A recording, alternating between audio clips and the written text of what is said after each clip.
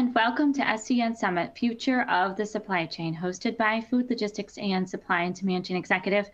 I am Marina Mayer, Editor-in-Chief, and this session will detail the rise of electrification and the critical steps for successful and safe clean technology TRU trailer deployments. Moderating today's session is Don Durham, Vice President of Customer Solutions for PLM Fleet. Don is a 25-year veteran of PLM Fleet, an industry expert on cold chain transport application and regulatory compliance, and a frequent guest speaker on podcasts and cold chain industry events. Just a reminder to our wonderful audience to submit your questions via the Q&A console on the screen at any time throughout your discussion. Just make sure you hit submit so it goes through. And don't forget to check out our downloadable assets page. That's the main portal page that you're looking at. You'll find some downloadable materials from PLM Fleet, as well as premium content from us, our media kit, and links to our different awards for applications. And with that, Don, it's great to see you again. Welcome to the program. I'm going to hand things over to you. Great. Thank you, Marina. Much appreciated. So welcome, everybody, to the rise of the EV machines. I've got a great panel to discuss this particular topic. And we've got Bill Maddox. He's a 25-year veteran of Carrier Transicold. He's in charge of product management over there at Carrier for parts of global corporation, a leader in intelligent climate and energy solutions. Bill has his staff and is responsible for investigating new technologies and trends, developing and introducing new products. We also have Robert Koelsch, along with his brother, have been engineering and commercializing breakthrough microchip-based innovations for decades. AEM is a SolarTechTRU that has been tested for over 11 years, and it's the only TRU that has millions of miles of performance data proving its power and its impressive ability to perform reliability for cold chain transport. We also have Alan Gassler, is the zero emissions customers sales and operation analyst over at PLM Fleet, as a subject matter expert on all technologies used to monitor, report, and define zero emission performance. Alan also provides direct customer consulting on matrix and how to best optimize and evaluate successful zero emission equipment with existing customers in fleet operations. So we're going to take a little bit of time right here in the beginning and really look at two technologies. We've got Robert with AEM, who has a groundbreaking technology. And then we also have Carrier, well-known in the industry throughout the years and providing diesel transportation. And so I want to take this time to introduce Robert to you first and have Robert kind of go over, take a few minutes to talk about the technology that he's bringing to market. Thank you, Don. We started in 2009 looking at this product sector, and we knew that it was going to be about power. Refrigeration was well understood, but how to power the refrigeration with electric means 100% was the challenge everybody was looking back 14 years ago at. So we got heavily involved in it and started to run our first solar-powered units in 2009. We did that with 4,000-pound lead-acid batteries, forklift batteries, really. And we decided early on that because solar panels were going to be mainstay in our product offering, that we wanted to go low-voltage DC. That's what solar panels are, is low-voltage DC, as well as lithium batteries, and batteries in general are all DC. So we developed a system 2009, spent up into the 2016 timeframe retrofitting existing diesel units. And so we really studied the power heavily. So we looked at the power requirements because we knew it was all going to be about range, just like your car is all about range on your EV vehicle. That's what everybody's concerned about. So our strategy was to maximize that, to reduce the power requirements to run 100% electric, because that's the challenge. So since 2012, that's when the first lithium batteries were rolled out. We've been delivering food every day, 7 days a week, 24 hours a day with lithium batteries. Up to this point now, we're over 8 million miles on the road, which is very important. You're going to find that when you move into EV vehicles, especially in trailers, there's a tremendous amount of vibration involved. And so that time on the road is very important to shake out your battery management systems, which are quite sensitive systems, really semi-conductor-based systems with a lot of small wiring involved in them. And so all the controls for the refrigeration unit are pretty well understood. Thermo King Carrier have been using that for a lot of decades. But when it gets down into the battery side of it, that's where we really had to do a lot of studying. So that mileage on the road is very important. Also for our wheel generator, what we call a momentum generator, those miles are important to really shake that product out. And then from the operational standpoint of making the symphony work between all the solar and the batteries and the wheel generator and the charging for the refrigeration unit to run, we've got well over 1.5 million hours now, and that's well over 1.5 million plugs, as safe plugs as well at low voltage. So we feel like we've cracked the code on range anxiety. If you could go to the next slide. When you look at the reality of operating these things, our baseline, everybody asks, how long does your battery last? And of course, there's a lot of assumptions that have to come into that to arrive at an answer to that question. So our assumptions are it's 88 degrees outside, relatively low humidity, and we can get 32 hours without plugging in with no door openings.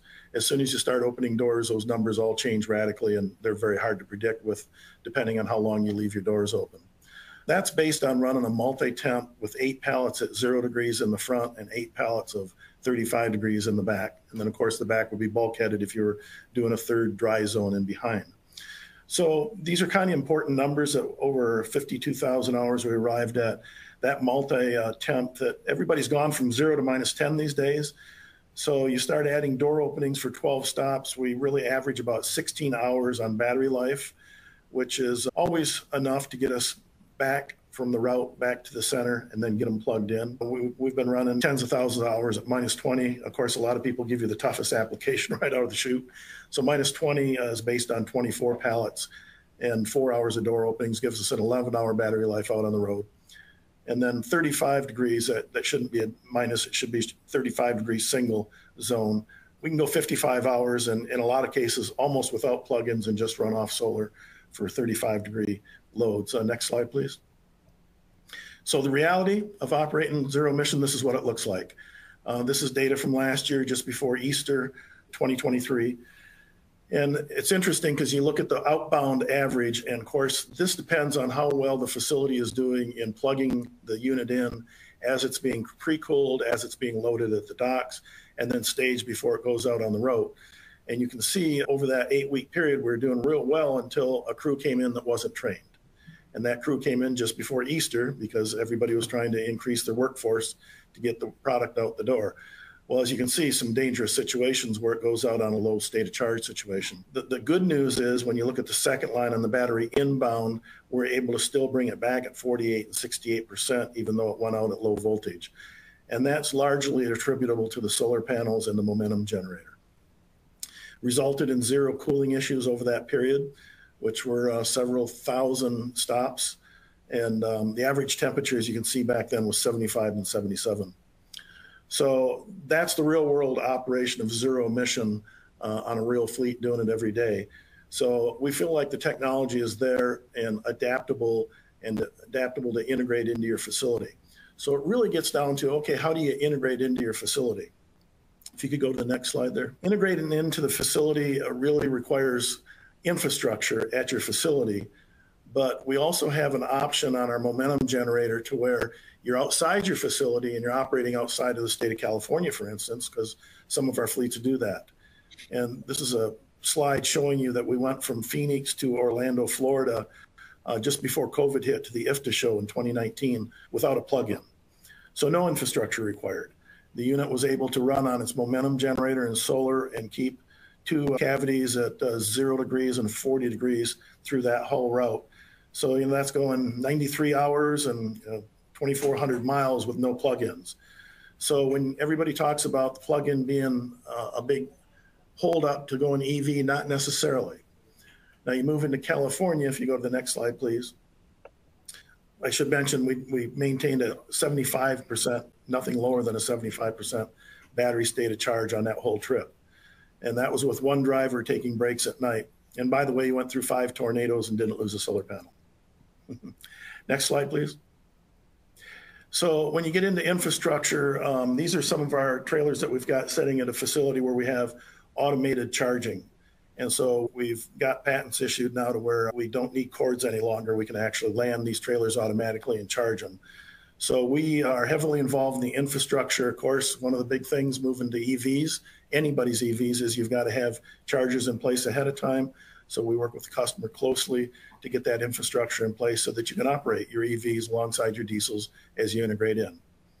That's it, Don. Thank you. Thanks. I appreciate that. Thank you very much, Robert. So, Bill, can you talk a little bit about what Carrier is doing in this zero emission space? No, absolutely. Thanks, Don. Once again, Bill Maddox. I'm with Carrier Transicold. We are one of the industry leaders in transport refrigeration, having been in the business for over 50 years of providing temperature control units from vans, trucks to trailers. We find it's important to be able to service our customers as best we can in this industry and we have over 200 dealer locations across the Americas, and that's both brick and mortar as well as providing mobile service, and that's at 24/7, 365 days a year, and providing that expert service and support to keep all the equipment up and running and increased uptime there. Next slide, please. One of our products that we've been very excited about for over a couple decades and is really because it's so future-proof is the Vector. The Vector is an all-electric refrigeration unit. And so the compressor is electric, fans are electric, it's an electronic battery charger, everything on that unit runs on electricity. And what we have on there, circled in that red box, is onboard diesel generator. So that's providing the electricity to run the refrigeration unit. And that's because traditionally that's diesel fuel is what's used in the industry. So, but in reality, we don't care where the electricity comes from. It can come from the diesel generator, it can come from the grid, or now as we're finding solutions, now the technology has caught up to it, is battery electric providing the power. And so it's very easy for us to remove that diesel generator. So as shown on the photo in the middle there. And so that is now a truly all electric unit and can be configured to operate off of a battery. So this is proven technology. We've had it for over 20 years. We've been optimizing it so that it's very efficient and minimizing the power draw. And then we also offer other important services such as telematics to be able to track the system and find opportunities to optimize the usage moving forward. Next slide, please. Now, one of the things with expanding the Vector platform and portfolio is the Vector eCool. And so, as I mentioned earlier, the Vector doesn't care where it gets its electricity from. And so we working with an alliance partner, ComNet eMobility, have come up with an ability to have a battery pack with power electronics. That's the orange portion shown underneath the belly of the trailer. And then we're able to right size that battery. We don't have to put on a massive battery to make these trips. We right size it because we can regenerate it while it's moving. So ComNet produces these electric e-hubs. Each is capable of generating 80 kilowatts of power. And so this basically turns the trailer into a mobile fast charger. We can recharge that battery within 35, 40 minutes of it of being driven. So you can constantly keep that battery at a maximum charge as the trailer is being used. So very excited about the technology and continue to look at opportunities for it moving forward. So I think that was my last slide there for you, and back to you, Don. Thank you very much. Bill, I'm going to stay with you for just a second here. I think it's kind of interesting when I talk to people that have been using Carriers for a number of years and pumping the diesel in there to find out that, the electrification that you're really doing here, it's always been electric, right?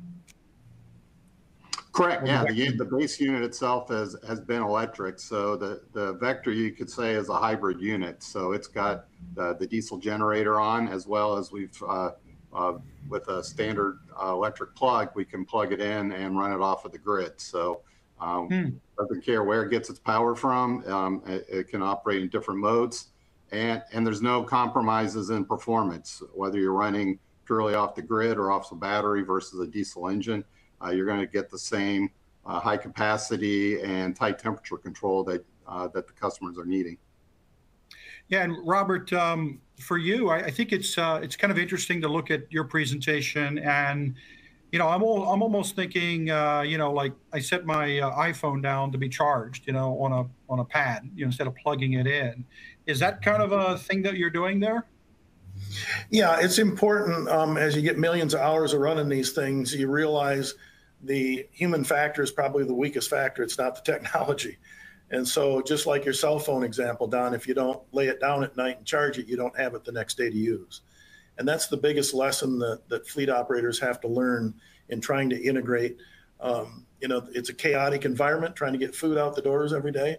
And sometimes human beings will forget to plug in. And even though you have email alerts and you have text alerts, sometimes it just happens. So as Bill mentioned, the telematics, and I think probably Alan will attest to, the telematics are everything to try to alert these operators to say, hey, you didn't plug it in. Well, if you've got an automated charging pad and that's where the trailers live, that problem goes away.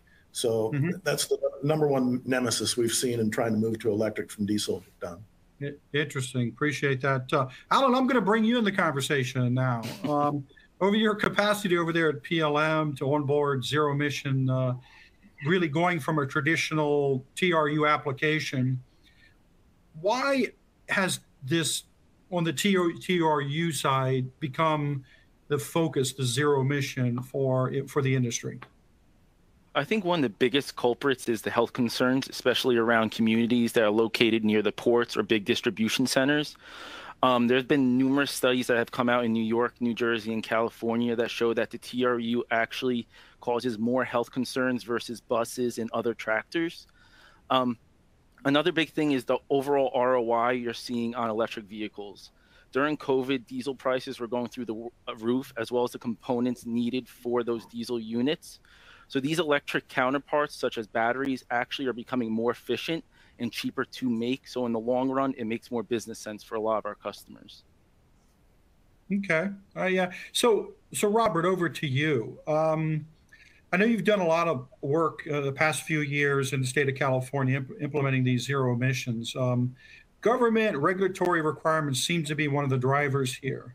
Can you go on a high level on some of the regulatory climate that you're seeing out there now, maybe even to other states? Sure. In California, they were, of course, very interested in what we were doing with solar back, 6-7 years ago. And there was the big question, I think, the divide with any of the state or federal authorities is, do we use carrots or do we use sticks? Do we use regulations to force everybody into compliance, or do we try to create beachheads? So my advocacy for the industry was to let's get as many carrots out there to create beachheads so that people can really understand how to operate these into their operations on their own and not have to rely on subsidies for a long period of time. So we've been very lucky to get vouchers from the state of California in the core program to create a lot of these beachheads, which are existing now. I think moving forward, the psychology at the state level in California, at least, everybody's probably aware that they went to truck or over cab TRUs this year and required 15% of purchases to be done with zero emission. I suspect the same thing will happen here in the years ahead of us for trailers. They don't want to force food prices to skyrocket, so they're being careful, which I really commend them for, and not pushing regulations too hard down our throats, but to just gingerly get people moved into this technology to really understand it, use it, and either accept it or not accept it. And every site we've been at, we have repeat orders at every site. So, I think the acceptance level will be very, very high once people really get comfortable operating electrics down. And I think the other states will pretty much do what California is doing. You have a lot of you don't just have CARB anymore, you've got the air districts involved. And so everybody on the call is probably aware of the WARE fees and rules that came into effect in 2023 in California. I suspect that part will spread with air districts out through the rest of the country as well. Yeah, I'm hearing there's 15 other states that are looking for a rapid deployment of this, and they're using California as that template, basically. So, do you see that going forward more quickly in other states versus California's done a lot of testing and different things that they've done? Absolutely, Don. I think you're right on the money there. You know, whether it's New York or Florida, kind of impacts it. There's a lot more need for the BTUs in Florida than there is in New York. So, you know, some of the areas will be adopting, I think, faster than others. But cooling in New York's not a big deal in the winter, right? Right, Alan, in Pennsylvania? Yeah.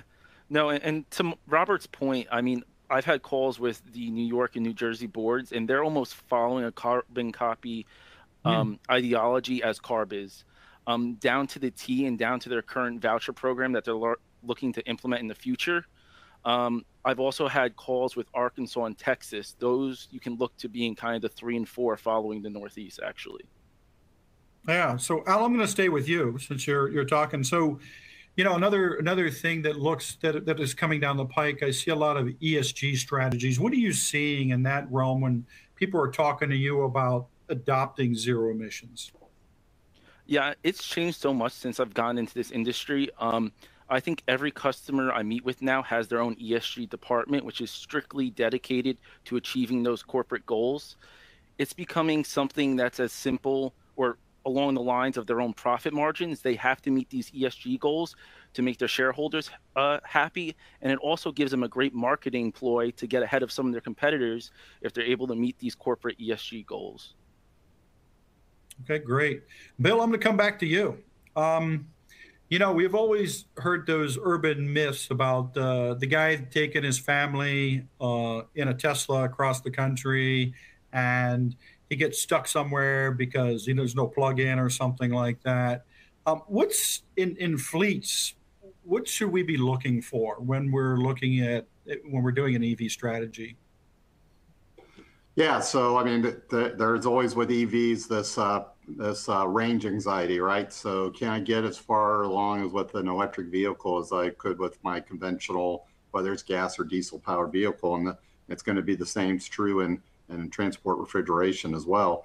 And there's two aspects that I've always looked at. Is one is there's the efficiency of the equipment and things that we as manufacturers can control and add value to of making the equipment operate as efficiently as possible so that we're sipping on that battery. And we've been doing that for years because we want to be able to do the same for diesel. We want to sip the diesel fuel so we don't burn and use as much. So that's one aspect of it. But the key thing for the fleets and those adopting this technology is what I'll call the operational efficiency.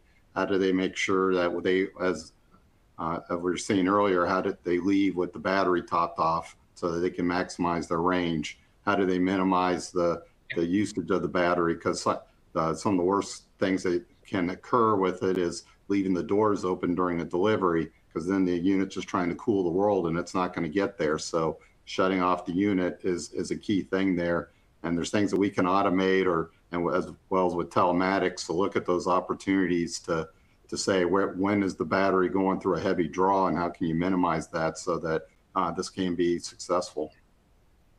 Yeah, you mentioned, and both of you are mentioning range anxiety, both you and Robert. And, there is a range anxiety even with diesel units, okay? If you got a 50-gallon tank, it's only going to go that far.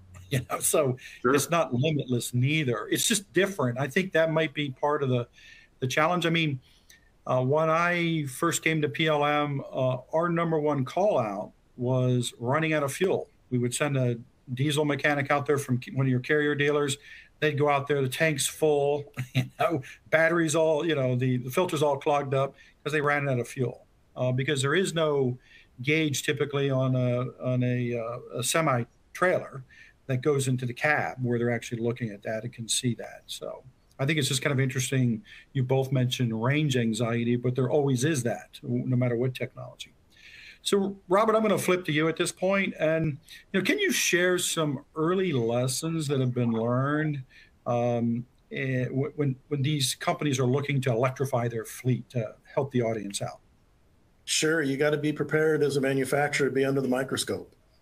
What happens when you move electrics in, you're operating telematics are telling the world exactly what's going on every minute. And so the fleet managers will want to watch this new deployment very, very carefully. So every issue, every day is watched closely. So, there's got to be great support on site, which we supply, and not just for the support of the equipment uptime, but for the integration into the facility to train people. That's a very big part of it, Don, to have on-site people training the operator to help them get through the first few weeks. Then to be there, they'll, it's almost predictable how many weeks it'll take until they really get it down to a system. And if you're at a site where you got automated charging, then a lot of that goes away. They just have to park the trailer in the right location. I think that's the biggest thing, and to get them trained on using cords if they're not going wireless, if they're going to use cords, to store those cords correctly, not cause damage to them, and then to make sure that you've got enough charging facilities so that you're not tying up a dock door with a trailer that's been loaded. So you got to go out and we do audits. That's part of what we supply is audits for the facility to say, hey, where are you going to stage these? Because you don't want to tie up a dock door. So it's just thinking these things ahead for the operators that are busy doing other things. They're not used to integrating the electrics. So working along those lines is very, very important. And working with any of the utilities as far as working with power distribution throughout their facility. A lot of times you've got to line bore under the concrete to get out into a parking lot, to a staging area, maybe out to a perimeter fence area, as well as charge locations at those dock doors. That and making sure that the electric's cool. Everybody has that question when you first move into a site, Don. Everybody's been using diesels. They don't look at it anymore. They just assume they're going to work just the way they always have. But when the electrics come in, you're under a lot of scrutiny. And deservedly so. Very, very important to demonstrate that the technology can work for the operator. Right. So Alan, I'm going to flip over to you at this point. So what are some of the operational drivers that you're seeing while customers are looking at potential savings that they can get from using EVs? I have a saying that I say, nobody goes green unless it pays green, right? Yeah. No, you're completely right, Don. I think the biggest operational savings you'll see is your diesel versus your kilowatt output. Diesel prices right now, they've been all up and down. There's a lot of inconsistencies. And the overall value you're getting out of through kilowatt output and the cost that's associated to run these units, that's probably going to be your biggest ROI. The next, since we do our own maintenance here at PLM, from a maintenance perspective, we're seeing a lot less maintenance having to be done on these zero emission vehicles compared to their diesel counterparts. And not necessarily for a monetary value, but the overall pleasure that comes from employees who are using these vehicles, since they are quieter, there's less smog that's generated from them. That's also a big win and a potential value for the customers. Mm-hmm. Bill, I'm gonna throw this one at you. So what are some of the biggest challenges that fleets will have when they're trying to transition from a diesel platform over to electric or zero emissions? So for us, we've tried to make this minimize the disruption to their business. Like I said earlier, we want to make the unit operate the same, look the same, and as what they're accustomed to today. So same capacity, same temperature control. But there are going to be some differences in the operation. Today they may pre-cool, with the trailer parked to the other part of the lot, under diesel. When they go to a zero emissions technology here, you'll want to be doing that with it plugged in, so you're keeping that battery topped off and ready to go. So also when they're using the trailer and delivering, so shutting the unit off so that it's not wasting energy on deliveries. Those are opportunities there to maximize the use of the equipment. So it's just kind of learning new skills there and how to best maximize the use of the equipment. And even it can get into the specification of the equipment.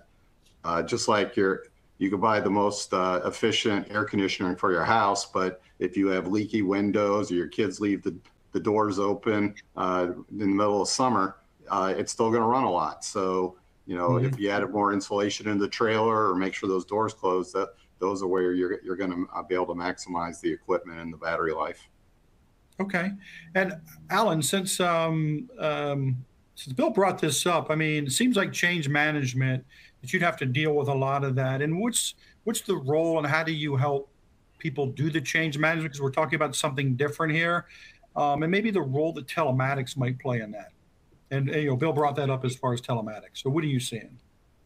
Yeah, so as you can imagine, there's a lot of skepticism when anything new comes into the industry. So one of the things we want to do is provide that line of sight to customers that these products are performing as well or better than their diesel counterparts.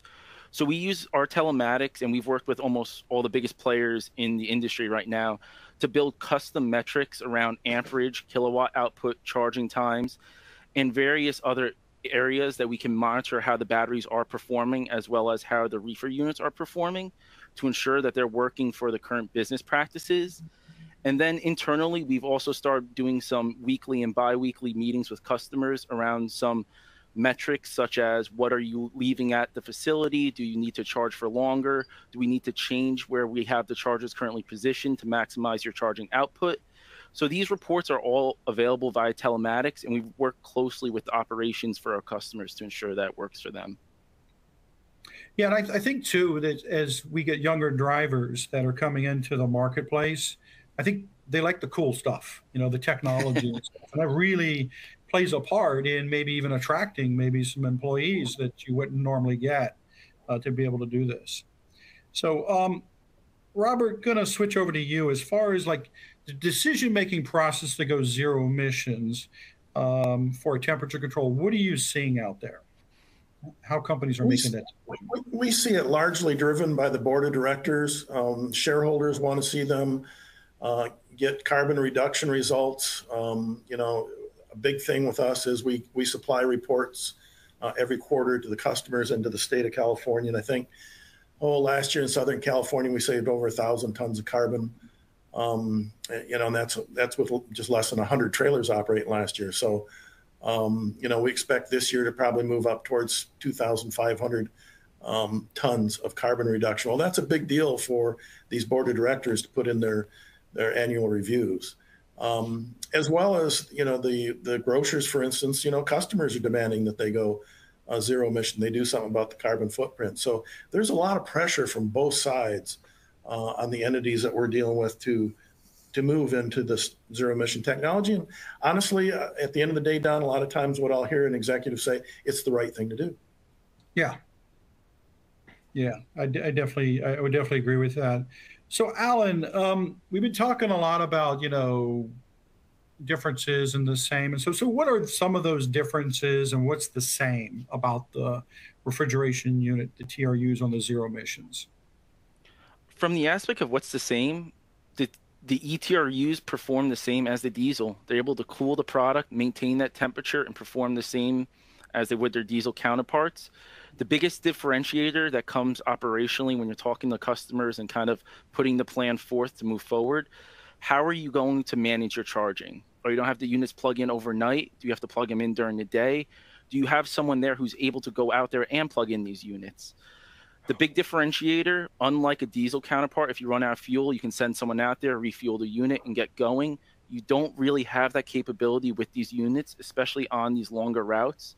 So it's maintaining that charge management and making sure there's enough necessary individuals who have line of sight that can address any issues that might occur. Mm-hmm.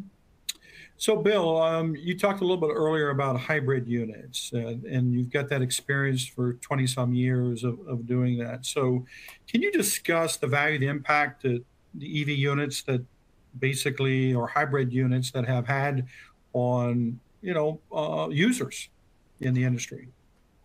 Oh, absolutely. And we've touched on some of this already, but, once again, with the Vector, it can either run on diesel or on electric grid power. So three-phase power powering the unit. And some of the great benefits are, one is it's quieter when it's running on the electric. So you're not running that diesel engine. You're also saving that wear and tear on the engine. That's the most maintenance intensive portion of the refrigeration unit. And also you're saving that green that you were mentioning, right? So electricity will run about 10 cents per hour or per kilowatt, excuse me.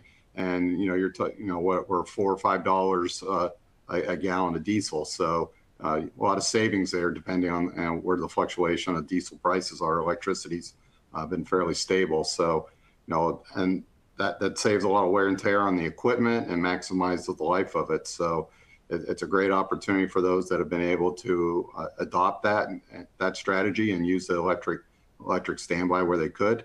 And then this further extends it when you're talking about going to a battery electric system, because now you're running it on that electric almost 100% of the time.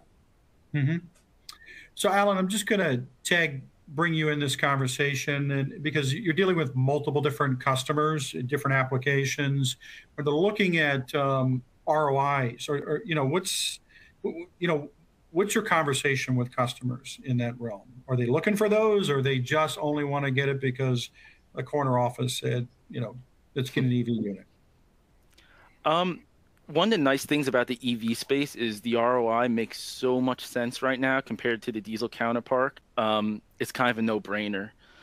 Everyone's trying to think also long-term, if there's going to be any legislation that comes down that could lead to potential fines, that also has to be thought about, similar to what you're dealing right now with the WARE programs out there in California. These electric units offset those points that you would require, as well as we're seeing it generate revenue via LCFS credits and other credit programs throughout the country, where you're turning out a profit running these units versus running the diesel. So in the long run, it makes my job a little bit easier sometimes when you're seeing, 90, 95% return on your investment in just, a couple of years. Okay. So, Robert, gonna throw this at you. So, in 1935, Frederick Jones invented the TRU that we, the platform, and so going way back. And so, but now today we've got EV strategies on these TRUs. So, what's a profile of a company if they're out there looking at this to implement inside their fleets today or into the future? I think the bigger fleets are the early adopters, Don. People that are running 1,000 units in California are really under pressure to experience EV, understand it, be prepared for the EV future, and move into it now while they've got grants available to them. So I think that's been the main driver. There are certain companies that are just zero emission minded. Whether they're a produce company that's been in organics. They tend to lean in heavily on the EV and move away from the pollution aspects of the diesel. So I think you have both sides of that coin. And then there are, just like you said earlier, it's about the green. It's about people realizing, hey, yeah, it's a little painful going through this experience, but geez, I like that cell phone a lot better than my old pager. Right. Right. So, moving into the future is very important, and especially with younger organizations, they see it as very futuristic. All right. So I got a closing question for each of you, and then we're going to get to some audience questions. So for each of you, why would a warehouse or fleet want to deploy a zero emission strategy now?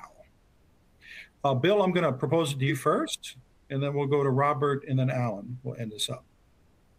Sure. So, I would bracket into kind of two buckets, and we've touched on these already. There's you have to do it or you want to do it. Those are kind of the things you do as a business strategist. And in this one, where you have to do it is regulatory. So for those that are in California or these other 15 states, those are where you want to start thinking of the strategy to be prepared for this rule coming forward.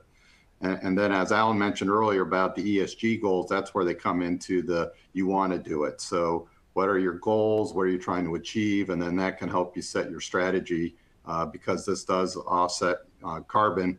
The amount of carbon we use on diesel versus electric is significant. So in some cases, these may blend together because you may have ESG goals and you're in the state of California. So there's probably not a one size fits all here, but I think you just got to look at what are you trying to accomplish and when, and then that's where the strategies can come together for you. Sure, thank you. Robert? Yeah, tell me the question again, Don. Yeah, so why would a warehouse or fleet really want to look at deploying a zero emission strategy today, not waiting?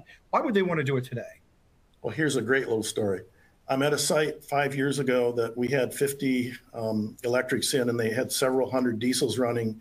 And I'm waiting for an executive meeting with the secretary downstairs. And she said, "What are you here for?" And I said, "Well, we're running these electrics over there." She went, "Oh, wow." She says, You know, I have a little piece of plastic grass outside the office here, and I used to have to sweep the black soot off it every other week. And, you know, I haven't had to touch that for months.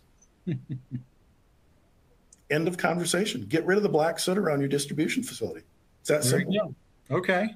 Alan, I'm going to switch it up just a little bit for you as for your ending. And really, why, do I have to do it all at once? So I got a fleet of 50 units. Do I need to buy 50 zero emissions and wait for that? Or how does this work for that you're helping customers manage through?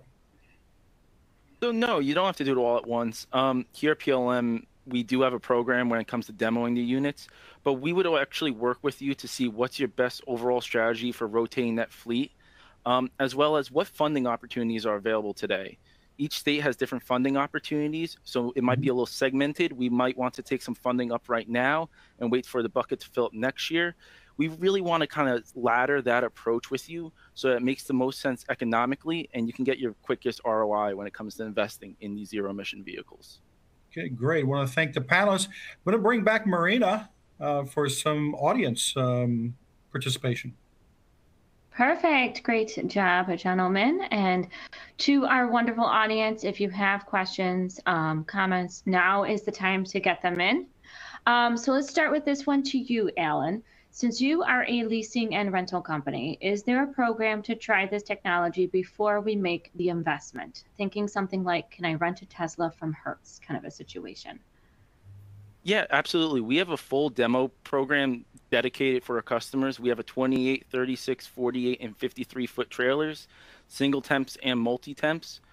We have a full team that will be there on site to work with you operationally, as well as look at your infrastructure, as well as another segment of the team that would get any grant money that we could potentially get from you. We're not segmented just in California. We've done deals and opportunities all throughout the country. And we're even just there if you want, talk some ideas, look at some consulting opportunities. We have a full team dedicated to that. And, we're really here to make that conversion as quick and easy for our customers. So this one is for Robert. Equipment lead times continue to be extended in commercial transportation. What is the lead times to acquire an AEM unit? Do I have an option of putting a new AEM unit on an existing trailer?